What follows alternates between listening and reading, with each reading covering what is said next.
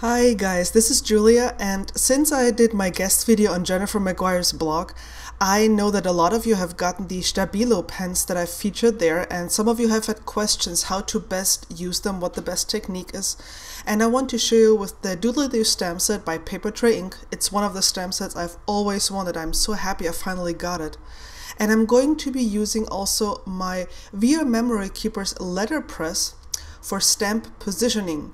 So I'm making sure that my card base will not move. So I'm going a little overboard here with the sticky notes, but you know what? Better safe than sorry. So I'm placing all the stamps that I want to use on the paper, picking them up by closing the lid of the letterpress, because they will just stick to it. It's like an acrylic block. Then I'm inking them up and I'm stamping. That's as if you would use a regular acrylic block. Now the thing is, this is watercolor paper. Tim holds watercolor paper, so I'm fully expecting it not to stamp perfectly the first time because there's a lot of texture to this cardstock. So, and as you can see, the flower didn't quite stamp perfectly, and also the sentiment didn't quite stamp perfectly. You can see it's splotchy here. Now you could just line up the stamps because they're clear stamps, but I suck at that. I'm really bad. So all I'm doing is I'm inking up the stamps again and closing the lid on my letterpress here, because you can see it's perfect. It goes down absolutely perfectly. You can see it with the details on the flower, and it's actually 3 or 4 passes that I did until it was perfect. So that's how you can use your letterpress as a stamp positioner. Here are all the colors that I'm going to be using today. And now I'm gonna start coloring. I did a similar video of this technique previously, and if I don't forget, I'll link to it. Otherwise, just check out my YouTube channel. I have a playlist for all the videos that I did with Stabilo markers. And the trick here is you might be used to work in, like flicking motions from your Copic markers. So these are not Copic markers. They are more comparable to distress markers. But you can use them without water, like I'm doing this today, and you're gonna get extremely brilliant colors. You can see what I'm doing here. I'm starting out by putting down the darkest color first. That's this one right here, darkest color down first.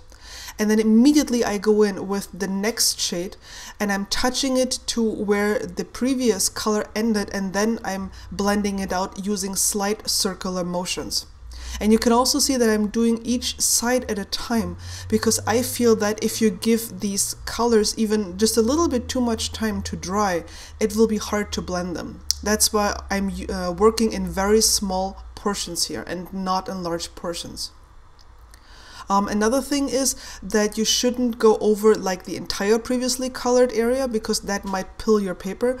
I've tried a gazillion different watercolor papers and I've had the problem on pretty much all of them. Maybe I'm too heavy-handed, so just experiment. But my experience is only go over the edge of the previous color, not over the entire previous color with these markers. There was something else that I wanted to say, but I forgot. Why did I forget that? Oh, I've sped things up. Look at that. I'm so incredibly fast in coloring. Huh, that's amazing. Oh yeah, that's another thing that I wanted to say. Don't necessarily end your previous color in a clean edge. You can see that my edges here are always like crazy rough. It's no straight line to them.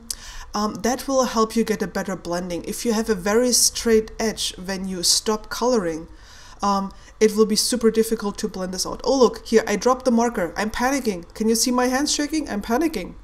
So, but these are water soluble.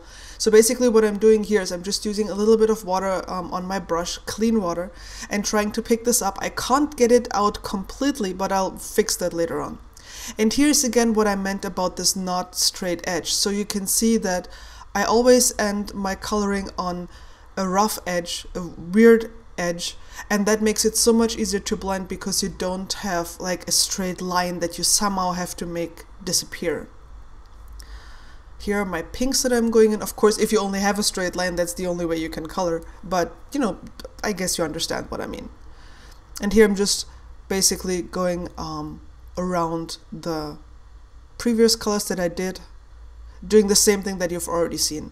And you know, I find this actually quite relaxing. I usually uncap all my pens immediately. They do not dry out. Stabilo actually says you can leave them out for 24 hours uncapped. No harm will come to these pens. And that's pretty much been my experience.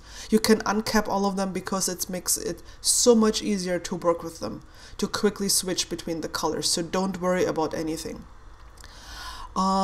This is my card base here, and I'm putting down some glue or adhesive with my ATG gun. Love my ATG gun.